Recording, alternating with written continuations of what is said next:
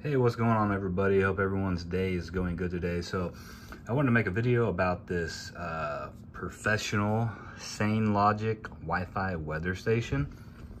The model is WS0835 Plus, and this was from Amazon. It ran me $170, I think. We mostly want something to keep track of the rain, and it seems like the normal glass ones you buy, plastic ones, always break in the winter if you don't take them out, and you got to empty them every time it rains and stuff like that. We had a smaller one of these that was like a $40 version. It was always blowing over in the wind and stuff. This one, it can connect to your phone. It can also go to Wunderground, which I'm not too familiar with that, so I won't be too helpful with that. It has an alarm function, and this goes outside on a pole, and it tells you like the wind speed, wind direction. As you can see, temperature should be inside and outside. And then it's supposed to give like a weather forecast kind of also, which I'm not too worried about. I'm more worried about keeping track of the rain since we deal with a lot of plants and stuff like that. So I'm here in my living room, and I want to go ahead and start from the beginning with unboxing this. And I'll have a link with this video so you can go ahead and purchase this for yourself. And I'm gonna give my honest feedback. This was not given to me for free, so I'm not gauged to go one way or the other, you know, if it's good or bad. That doesn't matter to me at all. So I'm gonna go ahead and open it and then show you what else in here. All right, so I just pulled this right out of the package. We have a user manual, a Wi-Fi setup guide. Here's some directions. It looks like setting up, or just some basic instructions maybe that aren't too in depth. This looks like the part that'll hook onto the pole outside. What we got in here? Here's some bolts. This is supposed to be able to go onto a pole. I'm not sure if any kind of pole was sent with it. It sure doesn't look like it, I wouldn't think, in this box. Let's see. There's a warranty card to activate the warranty if you're gonna do that. This would be the inside part. See me, hello. Looks like it takes 3 AAA batteries. All right, packing out here. Here is the actual unit itself. It does feel pretty lightweight. That doesn't always mean anything anymore. That's what it looks like. Again, Sainlogic, I guess is how you pronounce that. It will tell the wind speed, and this would be your direction, I would assume. This would be for your speed, and this is the rain collector. Obviously, it automatically dumps out somewhere from the bottom, so you don't have to empty it. And this is supposed to be solar powered from what I understand, so you don't have to put batteries in this or worry about anything like that. Okay. And we got, oh, there is some kind of little pole in here. Obviously, I'm not exactly sure yet how you would use this. This may just be so you can hook it onto your other pole, but adapts to this, to fit into this, it looks like. But then you would use the bracket they gave you to hook it onto, like, I don't know, I'll probably use like a T-post or something, you know, metal and strong. Looks like there's one more thing in here, what I can see. Not sure what it is. I've got my stand with me, so I'm holding my phone with one hand here. Oh, power, so I guess you can plug it in and you don't have to use batteries on that if you don't want to. So that's always nice. I am someone that does prefer to not have to replace batteries on a million things all the time. So pretty simplistic what it looks like. Nothing else in the box, so I'm done with that. So again, we got that. The adapter pole. This is the little piece that'll connect this to your other pole. Power, and the actual indoor unit, and then some bolts. So what I'm gonna do is I'll try to get video. Right now it's like 100 degrees outside here in Missouri with humidity that's like 90%, so it's absolutely killer out there. So I'm gonna try to do this when I can. It is probably not gonna be today, which you're not gonna know that watching the video because I'll just put all the pieces together.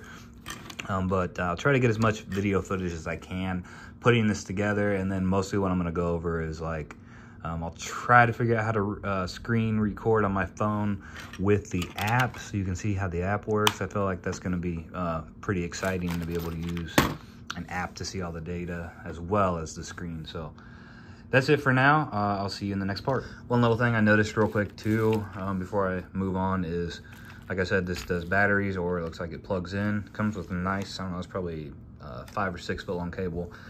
This is the stand. However, this was kind of hidden here, and it does, you know, show DC in the plug-in, but it does go in right there just in case anyone has a problem finding it. And before I forget, don't forget to check out our website, discountflamingo.com. Of course, I'll have the link to check that out. We'll write an article on this and stuff, so you can find it in Google, and then put this video on there too if you're watching this on YouTube or a blog. It's 2:23 p.m. Sorry, the woman on the wall just interrupted me, but anyway, nice color screen here, like very crisp. I'm not sure how crisp you'll be able to see it through my camera, but it's very, very clean color. Of course, it's not picking up anything yet because I haven't actually installed the deal on the pole outside, which I'm going to be doing that soon. Really cool looking though.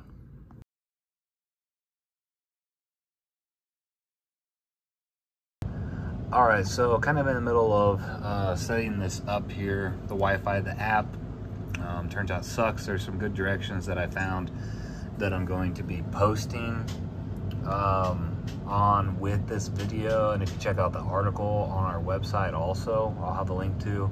I'll have directions someone else posted on the app reviews. It's kind of hard to find, but I found it. And basically you have to set up the Wunderground.com. You can see, I don't know if it matters if you see my keys or not. Probably not. I don't know why you don't want it. And then you enter your Wi-Fi information. I'm here on the computer, and I'll show you how to get to this with directions that you can very carefully follow. Clicking save, it said, please wait, the device will try to connect to the Wi-Fi router. And it is showing connected. And I'll come back down here to this device, and that's no longer flashing. So that means I would assume it's connected. All right, everybody, so hopefully you have been able to get your device online with the directions. Posting the article, like I said, and I'll try to put it in the video somehow. Now I'm just looking for a good spot to put it. It looks like this, and this is what they give you. This is the pole it sits on, and then you have this little mount, so you could screw it on top of something, or you could screw it like that, and the post would go up in there. So I'm just gonna search for a spot and get it connected. All right, so I have screws in my mouth if I sound weird. My hands are full of everything else when holding the camera. Got this 6x6 post right here inside our fence. I'm gonna try to get it on there. So the directions do say that the solar panel in the northern hemisphere, which is here in the United States, needs to face to the south. So they need to face like this.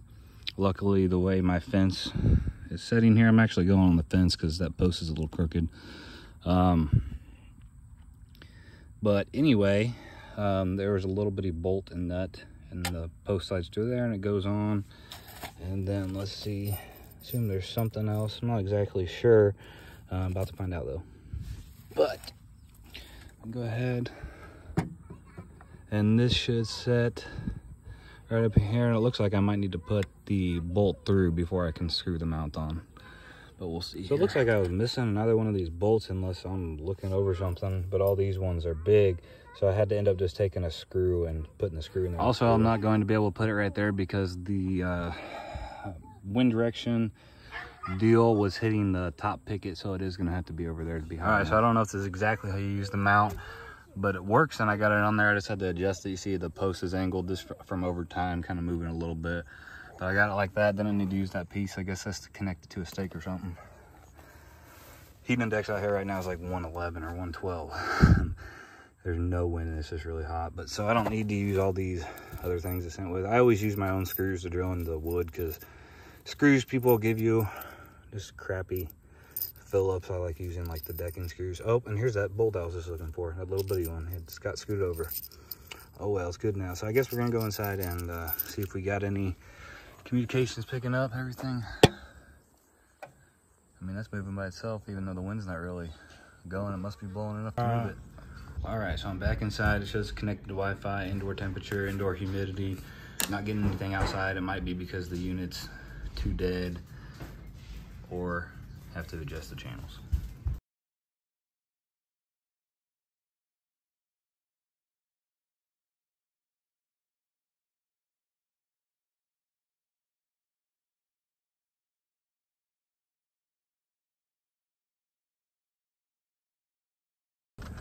There's 2 of my 3 goats. So that's what the weather station looks like.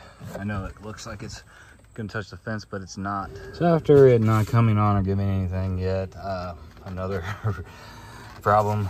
Seems like I got a lot of them, but trying to make an honest video here. So this does take batteries. I guess I thought it was solar or battery, but it's not. Solar panel, I don't know if that has to do with the heat or if it just helps with some of the power or what, but I did have to put 3 AA batteries in there. There's a little compartment on the bottom like it shows. They have it flipped upside down here, but there's 1 screw and holds that. So now I'm gonna go back inside. All right, so I assume more details will come soon. We're starting to get a few things there. 0.7 mile per hour wind, 90 degrees, and 80% humidity.